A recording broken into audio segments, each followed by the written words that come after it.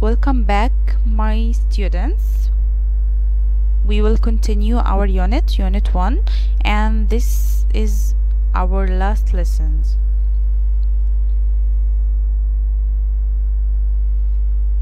Habiba Marzouk achieves her dreams. Habiba Marzouk is a gymnast. She is 18 and lives in Cairo with her family. Habiba has a very busy life. She goes to school and she studies hard. In the evenings, she trains for 5 or 6 hours. She is a top gymnast in Africa and she wants to go to the Olympics. Habiba's family always helps her.